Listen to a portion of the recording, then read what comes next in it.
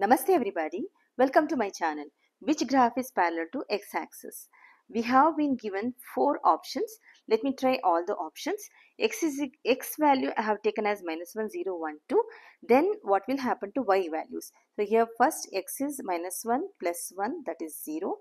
Then 0 plus 1 is 0 plus 1 is 1, 1 plus 1 is 2, 2 plus 1 is 3. Let me plot these coordinates on the graph. -1, 0 is here. Then 0 1 0 1 is this, then 1 2 is here, and 2 3 is this.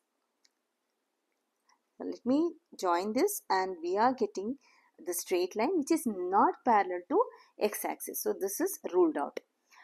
Y is equal to 2 means this is the point, and if we draw the line through this point which is parallel to x-axis. So correct option is B. Answer is B. But let us see what about this x is equal to 3. X is equal to 3 means it is passing through this point. This is 3 here. So this is x is equal to 3, which is parallel to y-axis, not x-axis.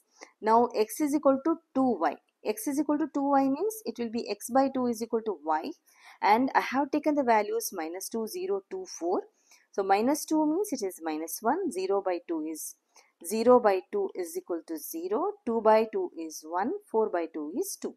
Let us plot the graph for this.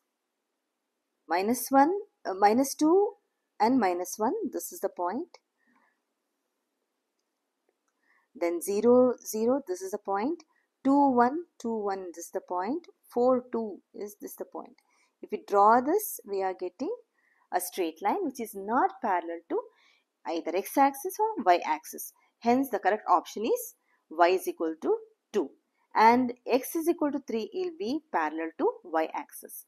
And we should remember that if we have x and y both in an equation, then it will not be parallel line to either x-axis or y-axis.